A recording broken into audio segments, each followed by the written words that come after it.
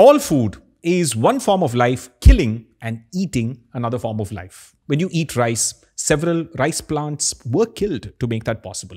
When you eat any seed, be it grains or dal, it is a living baby plant, an embryo. The cells in the onion you cut release an enzyme as they die, an enzyme that catalyzes a reaction that makes a volatile chemical, that breaks down into dilute sulfuric acid in your eyes as a way of saying, please don't kill me. However, there are two exceptions. Foods whose consumption does not directly involve the death of a living thing. One is honey. And it's a bit tricky. Talented and ethical beekeepers can harvest honey without killing bees, but it's impossible to avoid some death given how tiny bees are. And honey is also just sugar. It's not complete food. Overconsumption of honey is bad for you no matter what social media, health and wellness influencers will tell you. The second food that involves no death is the topic of this video: milk.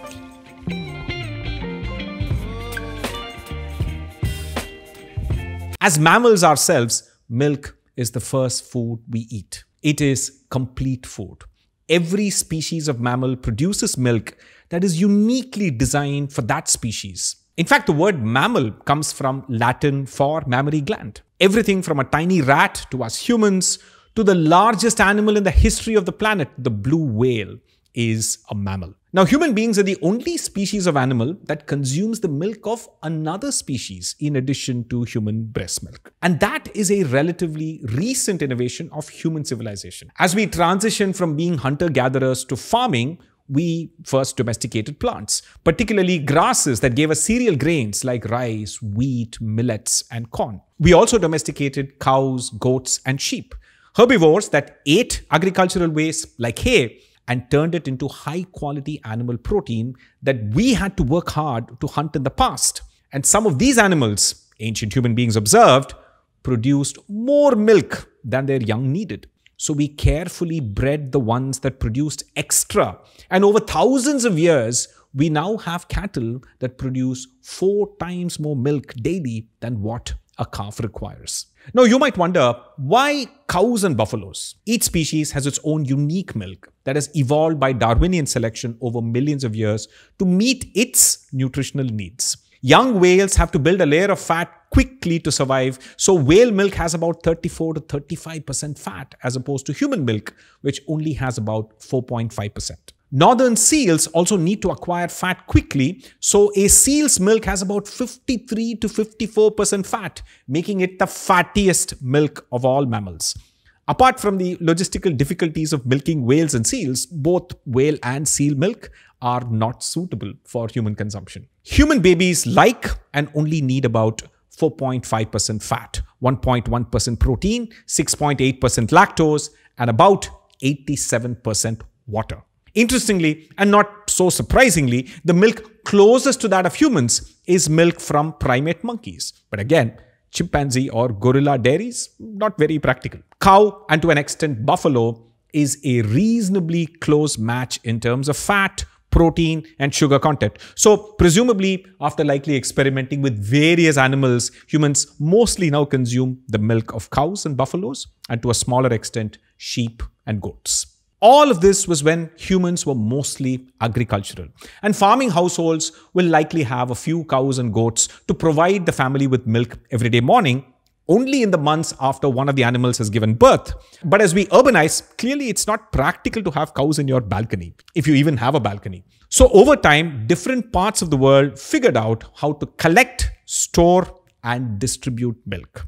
And this allowed urban societies to thrive and grow. So before we go further, let's quickly review what milk typically contains. Water makes up roughly 87% of milk. Carbohydrates. Lactose is the primary sugar in milk. Lactose is a disaccharide made up of one glucose and one galactose molecule. Our bodies use an enzyme called lactase to break this bond to digest lactose. More on this later. Protein. Milk is a complete protein containing all essential amino acids. 2 kinds, casein and whey. When you add an acid like lime juice or vinegar or ferment milk, casein curdles into a solid structure while whey does not. Fat, which is saturated, which you can churn into butter and clarify into ghee. Vitamins and minerals like A, B12, D, calcium, and potassium. By the way, these fat-soluble vitamins are dissolved in the milk fat, so you get less of these if you consume low-fat milk. Let's start by focusing on milk production in India because we are pretty unique. We have 1/3 of the world's cattle, but not in giant industrial farms like the West. It's mostly individual farmers owning small numbers of cattle. So before independence, milk contractors would regularly source milk from different farmers, paying them very little, and then sell that milk to large cities like Mumbai and pocket most of the profits. Farmers were not happy.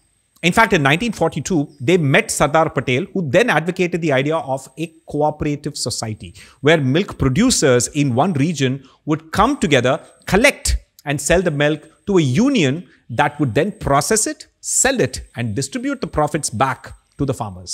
But it wasn't till Varghese Kurian came around and made this entire complex structure a reality in Gujarat.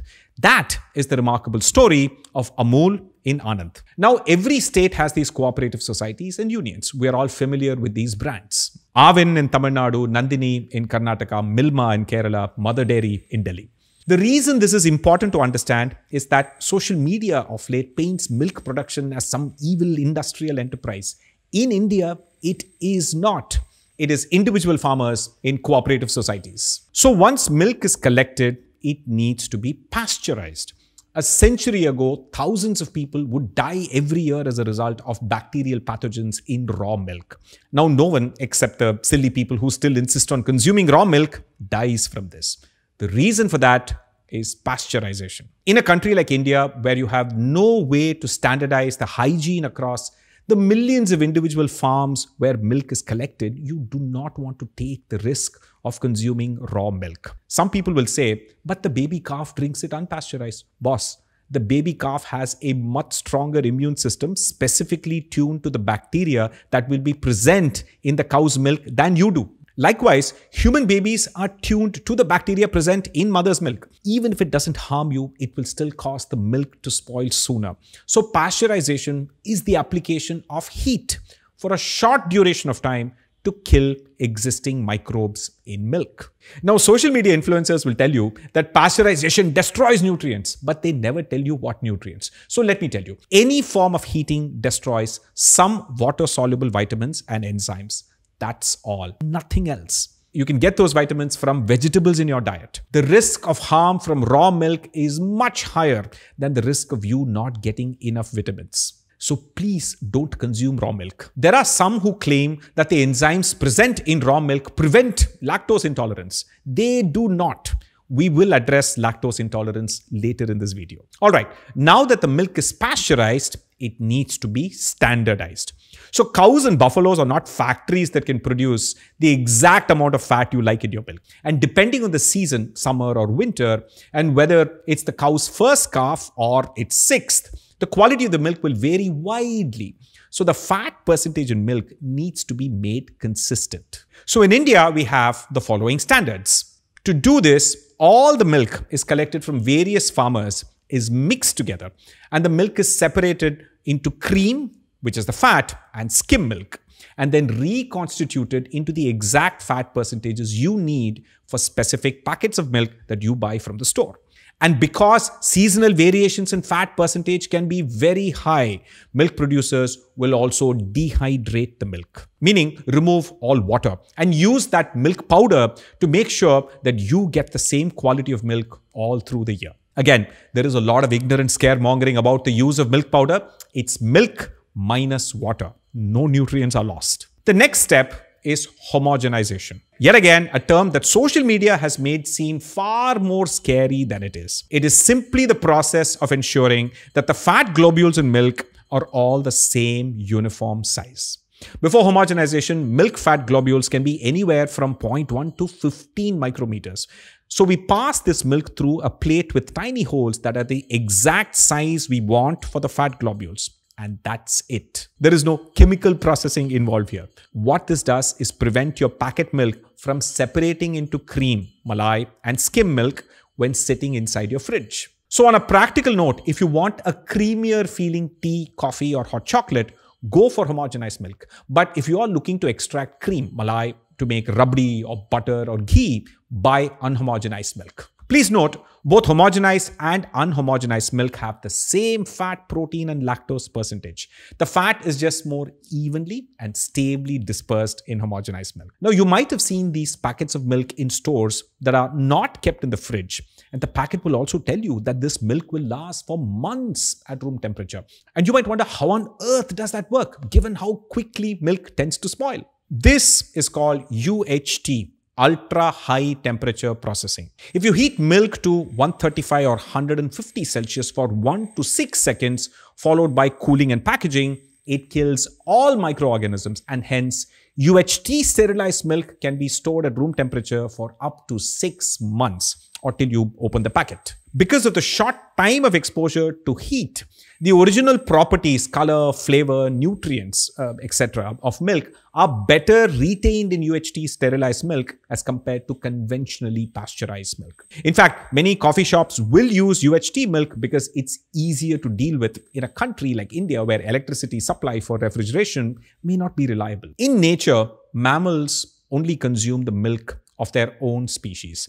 And at one point of time, a gene turns on and your ability to digest lactose in milk goes away. This is to prevent babies in nature from being too dependent on mother's milk so that they can switch to solid food. In humans, there is a mutation that is said to have occurred in ancient humans who lived in the Central Asian steppes. These people migrated to both Europe and North India over 4,000 years ago and mixed with the local population, as a result of which India has a unique distribution of people. More than 70% of people in the north and west can digest milk as adults, while more than 70% of people in the south and east cannot. This is why in the south and east, there is less direct milk consumption and more curd or dahi consumption, where the lactobacteria eat the lactose and turn it into lactic acid. Again, it's important to understand lactose intolerance is a spectrum. It's not like you can't digest any milk product. Some people can drink lots of milk as adults, some a little less, and a few people not at all. And even those who have mild intolerance can still consume things like paneer or curd, both of which are low in lactose. All right, as always, let's address the most common milk-related myths. Number 1, A1 versus A2 milk. A1 and A2 are two types of beta-casein proteins in milk with a difference in just one amino acid. Milk by default has a mix of both A1 and A2 proteins.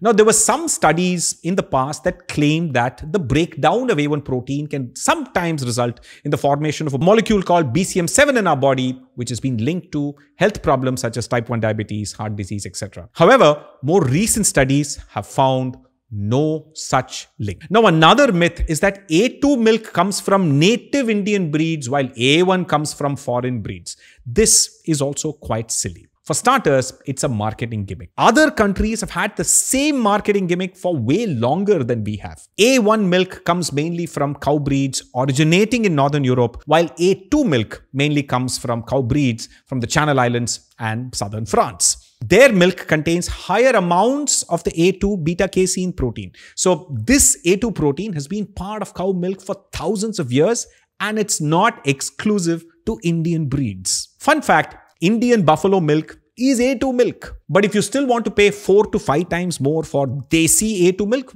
go for it. One thing I will mention, many NRIs have reported that A2 milk in the US, not from Indian cows by the way, works better for them than the regular A1 milk that you get in the supermarket. As always, buy what works for your digestive system and stop believing in marketing gimmicks and scaremongering. Myth number 2, are there growth hormones in the packet milk I buy? Is it making girls go into puberty sooner? For starters, hormones are species specific. If the hormones of one species could affect another species, imagine what a lion or a tiger will go through given that they only eat meat. Secondly, growth hormone is a protein, not a steroid, and it gets completely broken down by our digestive system. Third thing, this has nothing to do with puberty. Puberty ages are coming down in many parts of the world over the last century because we've started feeding our girl children as well as we did our boy children. Remember, this is still a country where female infanticide is still a problem. Undernourishment typically means that puberty is postponed. We've simply assumed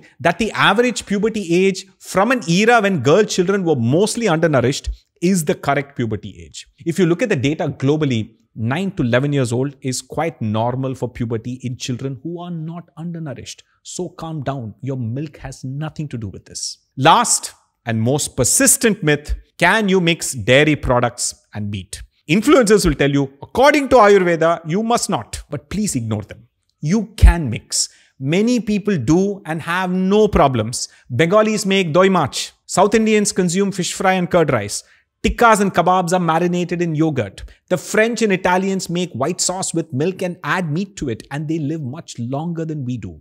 In summary, eat what you like, what works for you, and does not cause you digestive issues. On a closing note, when you get a chance, head outside the city where there are no lights and gaze at the night sky. You will see a white band across the heavens, a band that in Sanskrit is called Akash Ganga, the celestial equivalent of the life-giving and nourishing river. A band that has a cosmic connection to the ocean of milk, Kshira Sagara, that when churned brings up the nectar of immortality. A band that finds a reference in the Mahabharata, as Ganga's son Bhishma lies dying upon a bed of arrows, looking at the celestial equivalent of his mother across the sky, imparting wisdom to the Pandavas.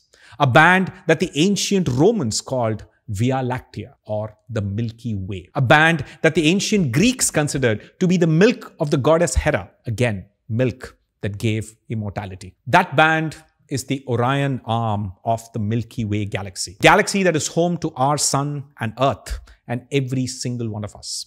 And the word galaxy comes from galactose, the Greek word for milk. We are nourished by milk as we are born, nourished by it as we live our lives, and we become one with the Milky Way galaxy as we pass on.